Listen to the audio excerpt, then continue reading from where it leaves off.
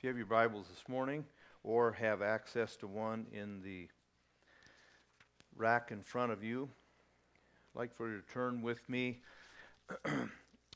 again to the scripture that we have been looking at, kind of a jumping off place for several weeks. I want to shift our emphasis a little bit today, but in the Sermon on the Mount in Matthew chapter 6. In Matthew chapter 6, verse 33, we have one of these places that I think often occur in Scripture, and that is where the whole gospel message, the whole message of Scripture, God's whole purpose for us is summarized. And this would be one of those, where in the middle of the sermon, or say there's a chapter to go, after warning his disciples of all the detours we can take in the Christian life that will lead us to wreckage, he then urges, more than urges, he commands. If there's ever a lifetime commandment from God that requires a lifetime commitment from us, this is it. Seek first his kingdom and his righteousness, and all these things will be added to you. These things means, what do we eat? What do we drink? Where do we live? What do we work? What's my job? All these things, they're important. But Jesus said, don't make them the most important. I will take care of them so that you can give your heart to this single pursuit, the kingdom of God and his righteousness. And we've been talking about the kingdom of God, what that means, what the kingdom is, what it isn't. Last week, we looked at how do you get into the kingdom of God. It's by abject repentance and turning from sin and renouncing allegiance to the kingdoms of this world and the values of this world, and bowing the knee to Jesus. That's how I get into the kingdom of God. I am, upon entering the kingdom of God by repentance and faith, I am then a new citizen of God's kingdom. And you can't have a kingdom without a king or without subjects. And we are subject to Jesus. He is our new king. We follow him. We listen to him. We pay attention to his word. What is he talking about when he also equally commands? Seek his righteousness. Not ours, but his. This is always, I should say, or nearly always, interpreted as a further, deeper quality of my Christian life. It is an ancient truth that there is such a thing as a Y in the road in our life, a watershed where we enter the kingdom of God. Before then we weren't, but now we are. We call that conversion. We call that being saved. Justification. There are being born again. In fact, Jesus said to Nicodemus in John 3:3, unless, and in that conversation, Nicodemus is kind of preparing himself and he's bringing these questions to Jesus. And he said, we know that you are a teacher come from God. No one could do the things you're doing unless he's from God. And if you read that passage, as we did a week or so ago, Jesus seems very abrupt, almost rude, and he just cuts him off. It was like, listen, I don't want to talk about whatever it is you want to talk about. And of course, he knew that. Jesus knew what he wanted to talk about. And he just abruptly cuts into the conversation and says, unless you are born from above, you can't see the kingdom of God. See means experience. Know. I don't get it until the light comes on in here. Then I can see it. But having entered the kingdom of God, the Bible is full, and church history of every denomination and doctrinal persuasion, everybody recognizes that there is a deeper need of the Christian. I just reread some of a little book that is still in print. It was written in 1960 and written by Raymond Edman, then president of Wheaton College. And it's just called They Found the Secret. In his introduction, he talks about the shining examples all down, not counting the Bible, but in church history, of Christians, he said, whose lives were typified. He said there's a general pattern. Lives who were typified by a clear conversion experience. They turned from darkness to light, from sin to God, and were rescued from the practice and the slavery to sin, and took up a new pathway and walked with God. Did that for some time, and then began to plateau spiritually, begin to run into something that they couldn't even put their finger on, but there was something that was dragging its feet within them. Something that after a while they came to see as a deep hindrance to what God wanted for them and what they wanted too. And that inward something James calls being double-minded. And the condition of being double-minded would almost always bring these saints of God to almost their wits' end. If you've ever read, many of us have read Oswald Chambers' devotional, My Utmost for His Highest. He makes a radical statement after about 4 or 5 years of being a Christian. He says, I came to the place where I felt if this is the fullness of victory in Christ, I'm afraid it's a fraud. That's a strong statement. But he said, the Christian walk for me became such a struggle with this inward undertow that I nearly cast it off until I found there was a deeper work.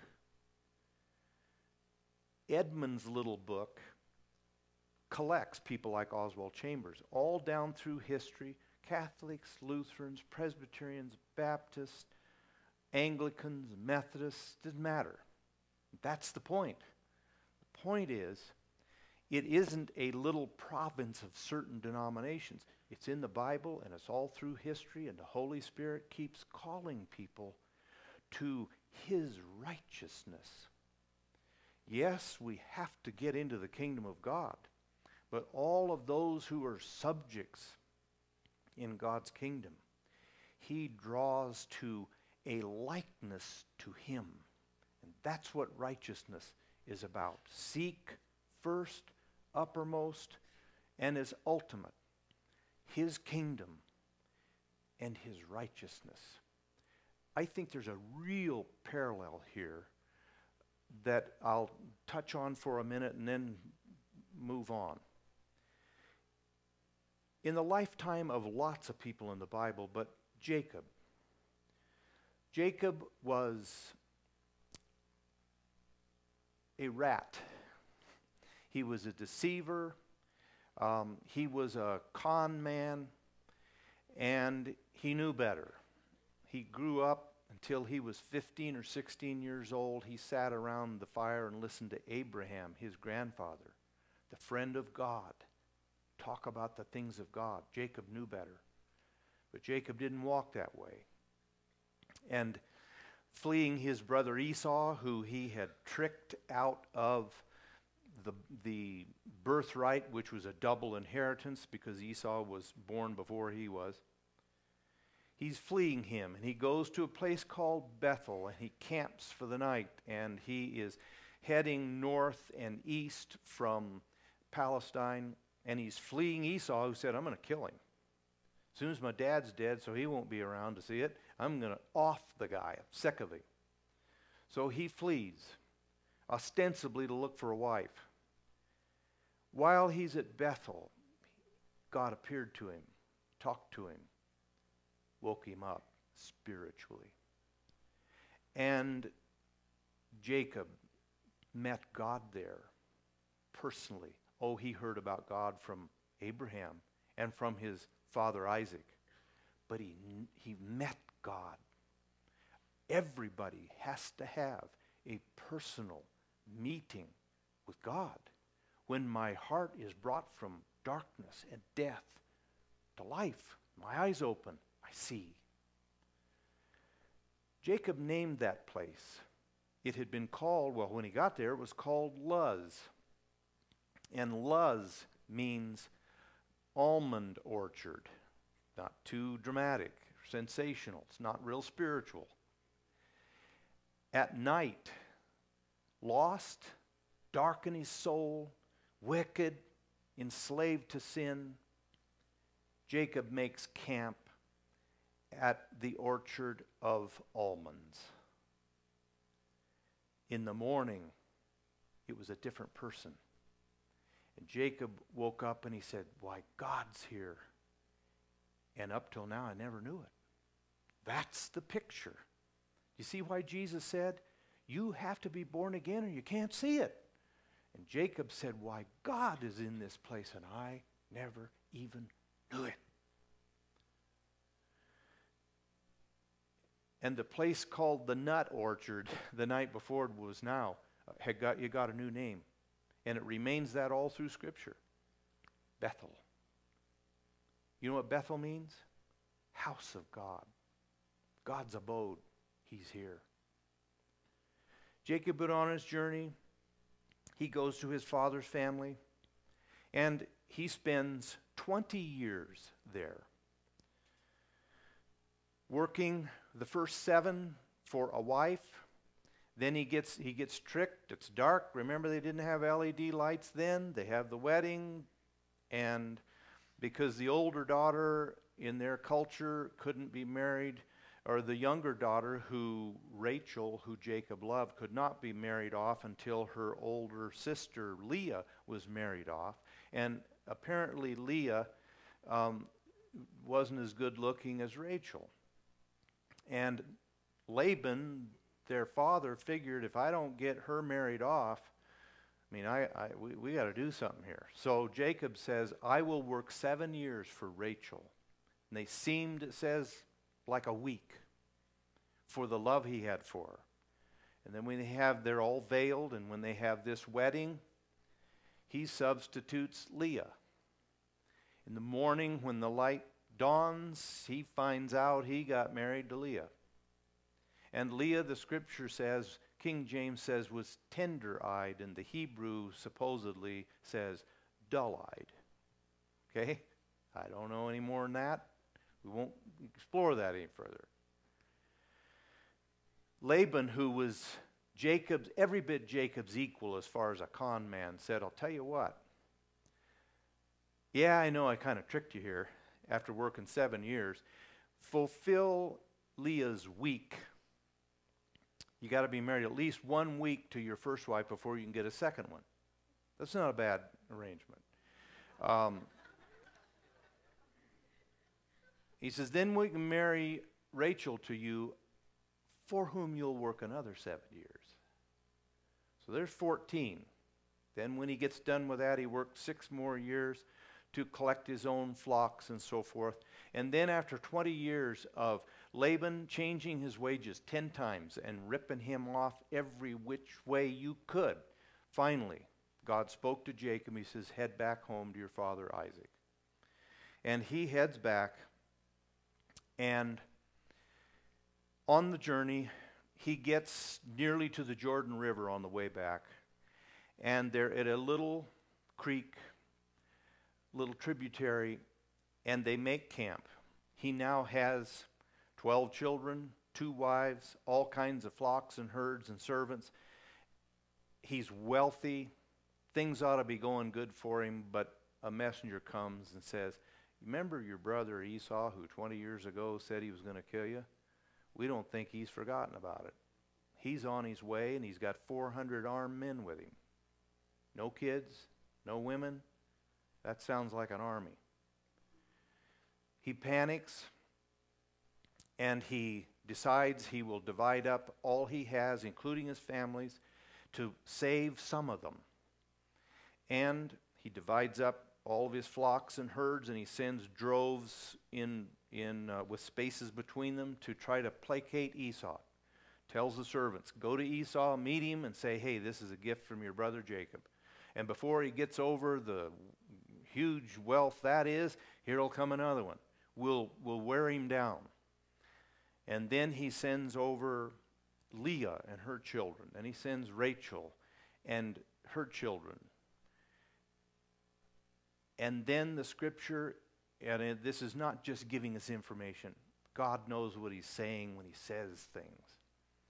And Jacob was left alone.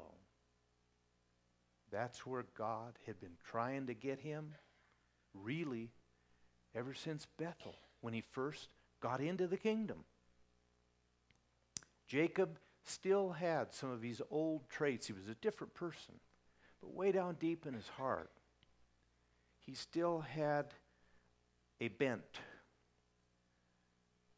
Like every Christian, we are born again, but we're still double-minded.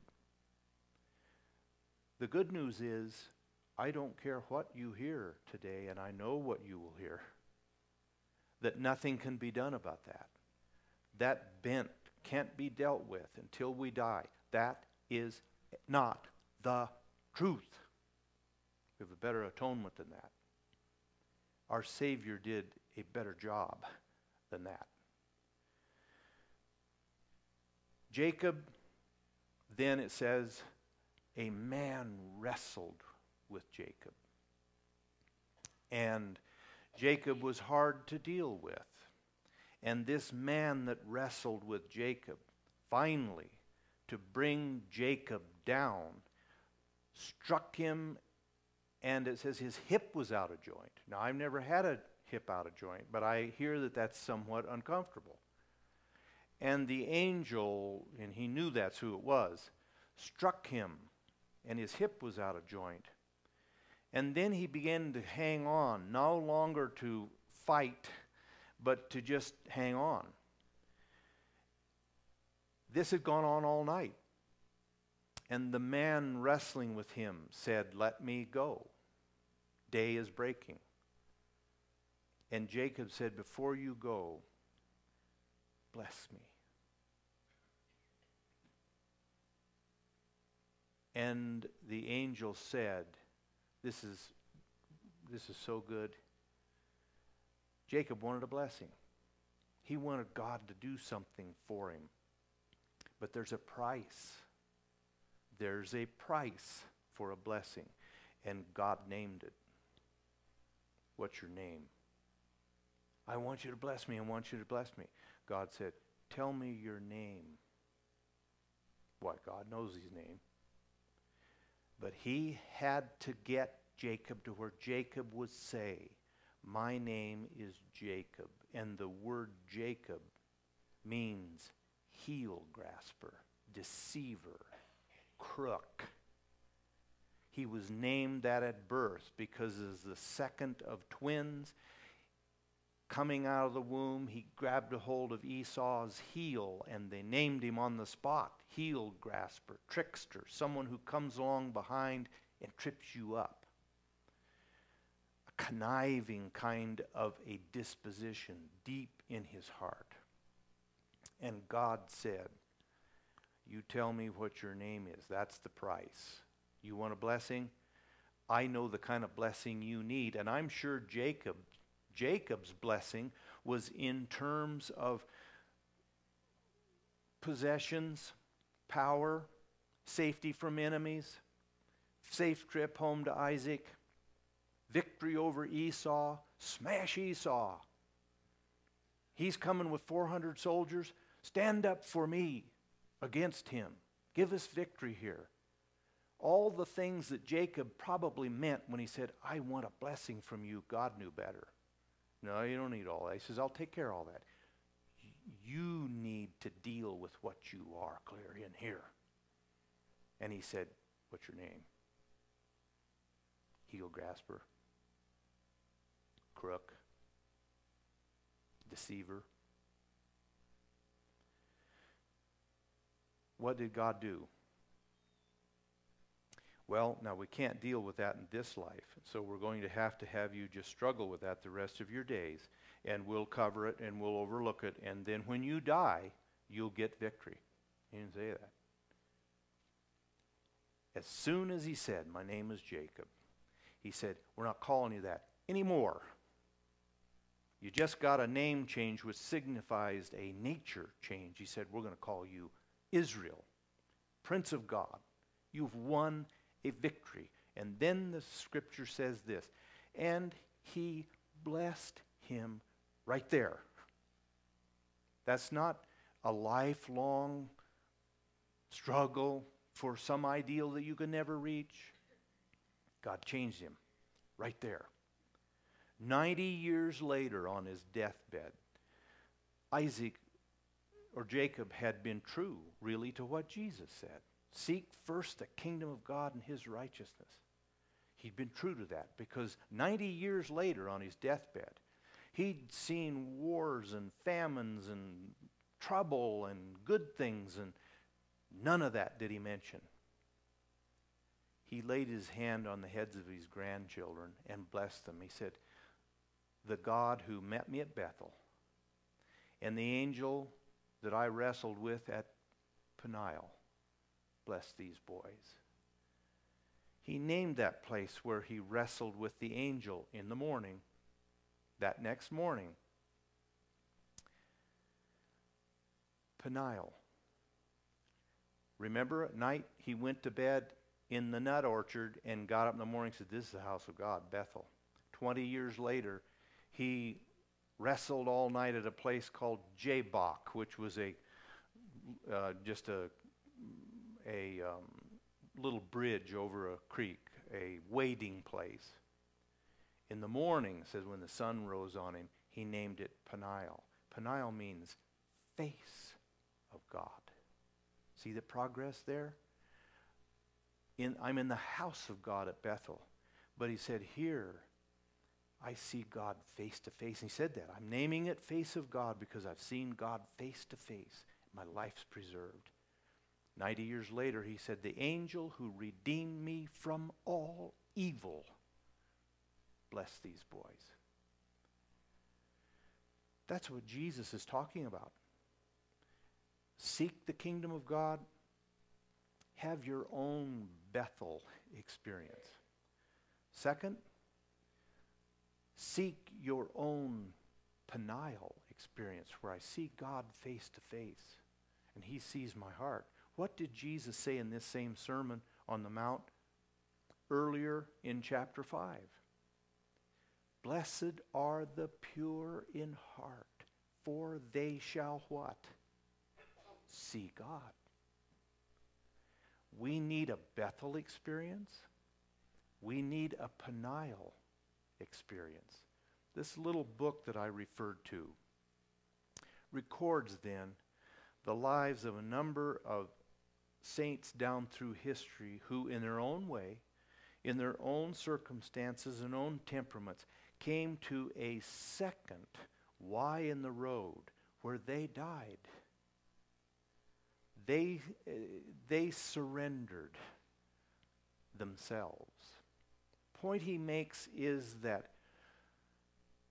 the heart of sin is really self-sovereignty. It's self-righteousness. It is self-rule. And until I absolutely abandon myself and my agenda and my ambitions and me, I am thwarted from the deep truth of heart purity and righteousness. Righteousness is not just good acts. Righteousness is a character. Righteousness is a nature, a heart like God's. A few of you got a little printout of a hymn, and not very many of you got it because we got our wires crossed and I changed my mind late. Actually, it's probably my fault, but I'm not going to take blame. Someone in the office is going to lose their job, or someplace somebody's getting fired. But we started passing it out. We'll pass it out next week. It's another Charles Wesley hymn. Oh, for a heart to praise my God, a heart from sin set free. That's the deep need of every Christian, to come to a place where I surrender. This little book also reminds us that there are, well, I don't know, I was going to say hundreds, not hundreds, but scores maybe of terms that are used to describe this. There's the sanctified life. People use the term the crucified life, the surrendered life, the deeper life, the more abundant life, holiness of heart, spirit-filled life. There are a number of different terms, but the interest is usually connected in some way to a doctrinal denominational position. But the interesting thing is the content's all the same. People came to a place where they saw self obscuring, hindering, me, and using God rather than Him using me.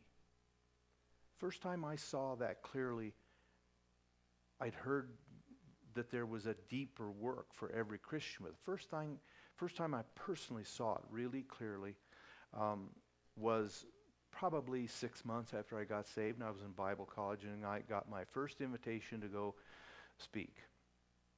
And speak at a youth retreat, a little snow trip, ski trip. And so I wanted to, the people that invited me knew my dad, knew that he was, they thought he was a great preacher, which I think he was. And so I'm his son. I got to produce here. I got to look good. I got to come off good. I've got to hear good things about myself. And God, you got to help me. To do what? Serve you? Or look good?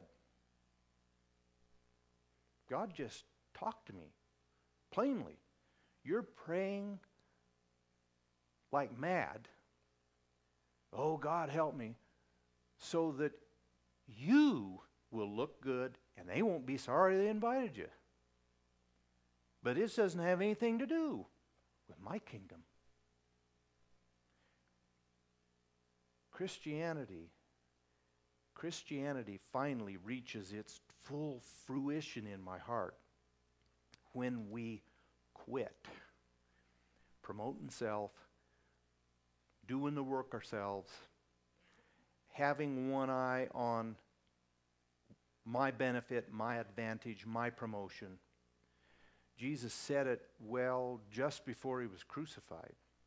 He said, if a kernel of wheat doesn't drop into the ground and die, it remains alone.